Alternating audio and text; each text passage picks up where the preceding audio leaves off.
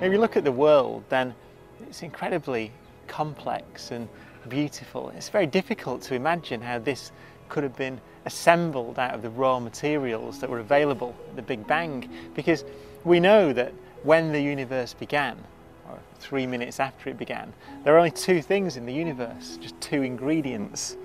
It was made of clouds of hydrogen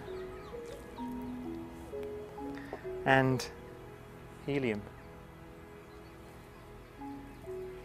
Now, over time, those clouds collapsed under gravity to form stars, and it's in stars that the heavier elements, the carbon and oxygen, nitrogen, iron, phosphorus, neon, sulfur, everything you see in the world today was made. So that's where it came from. But when they were assembled, they were locked away inside the hearts of stars.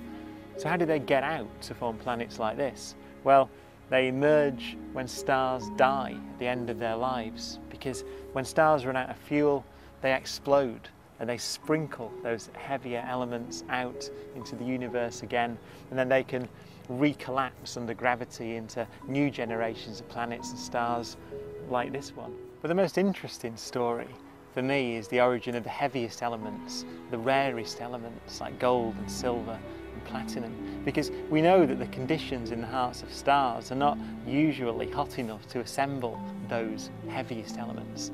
So where do they come from?